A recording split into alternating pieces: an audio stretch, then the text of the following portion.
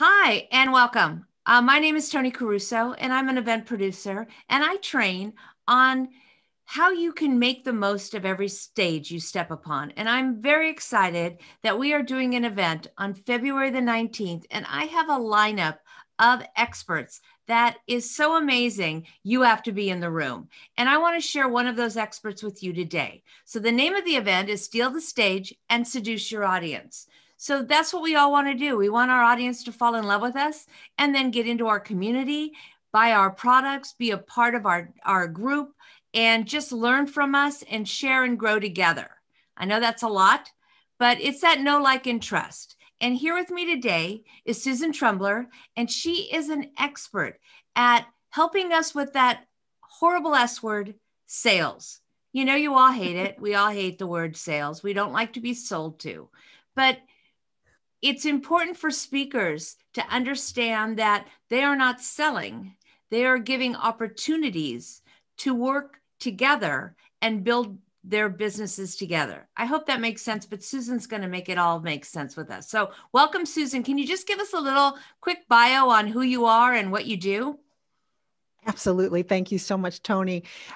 My business, Unstoppable Women in Business, is here for one reason, and is to stomp out the exact thing you just said, why people dread selling. It makes me sad because it can be so rewarding and so much fun if you approach it with the right perspective. I've been in the sales world for 20 plus years, but more importantly, for the last 9 of those, I've owned a research company that researches what behaviors lead to the best success for sellers. And so I really do have a lot of information and intel around like how you can create connected conversations instead of sales conversations. I love that. And she's got the science behind her. So, that's a whole nother level that right there. But how do a beginning speaker, like, if you're just starting out, and I know that everybody, they stumble when it's like, oh, I have to make an offer, or, oh, I got to ask for an email, whatever that is that they're offering. How do you make that more comfortable and more authentic? Now, we don't have to go into a lot of detail because she's going to be spending an hour with us at this event, just really digging in and helping you be comfortable with this. But, just some quick tips on what we should know and how we should move forward and feel comfortable with sales. Absolutely. So I can give you a tip that somebody could use today. Like it's that easy, and yet it takes a little bit of practice. So the thing that the reason people shut down and get uncomfortable when it comes to a sales type conversation, or when they, are meeting somebody and they want to ask them for something, ask for an email, ask for a sale, is because in that moment, they're thinking about themselves. They want it. I want their email so I can do this. I want to sell them that so I can meet my revenue goal. You become very self-centric in a lot of ways during sales conversations.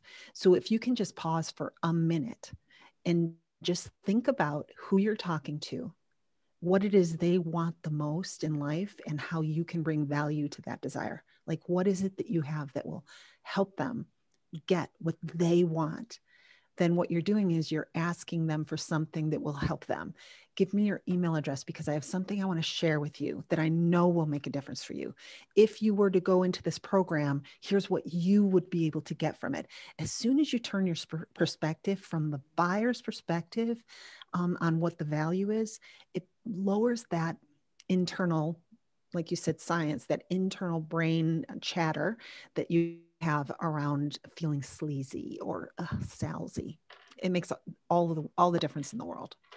And I have, as being in the back of the house at so many events, I have seen people go up and just nail that offer. And people are signing up. I mean, there was one gentleman, I was literally filling out the paper in the back of the room. After 10 minutes of him talking, I'm like, I don't know what he does. I just want to be in his world, just because of the energy and the way that he presented himself. Then there are those other people that walk on and it's like that used car salesman type of sale. And it's uncomfortable. It's not authentic, and it's all about them. And you are so right. I have watched audiences just kind of go in and go, ugh. And then I've watched audiences, which I think is really sad, is the audiences that go, oh, they're selling to me. Oh, I can't believe they're going to do an offer. We all are in business. And whether or not that person on the stage, they've probably given to you for the last 45 minutes, right? Given, given, given. Now they're offering an opportunity to work more with them.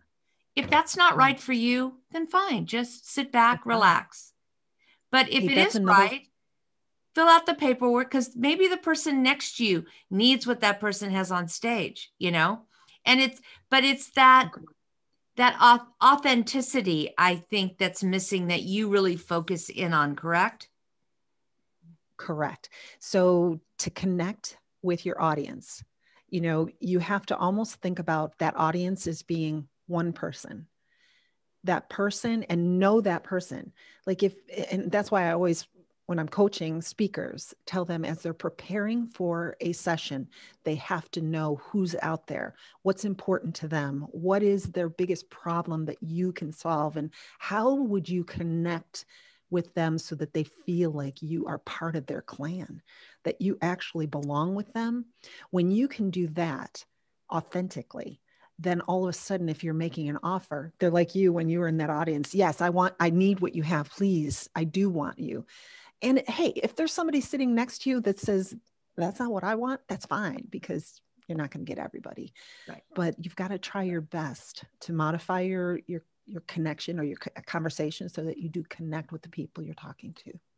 Absolutely, man. You're very calm, and I'm like in with you as you talk. So there's something about you that's very authentic, and I love that. So Susan is going to be spending an hour sharing with us on the stage February the 19th. So if you would like to know more about Susan and learn more about this event, go into the comments. We will have a link in there for you to sign up. And right now I have a special. It's $47 for 2 tickets, because I want you to be in the room, and I want you to bring a friend who could really enjoy the event, learn from the event, and somebody that you know could be dynamite on the stage. Because what you need to know is there are people out there waiting for you, and they're not going to find you. You have to find them. So you've got to get on these stages, and you need to start sharing your message, because there are people that need you right today. So thank you, Susan. Can you share with us your website, so if people want to know more about you personally, they can get on your website? Absolutely. It's unstoppablewomeninbusiness.com. It's a long one, but it's easy. Oh, we got it. We got it. Thank you for coming and sharing your message with us. And we'll see you all on the 19th.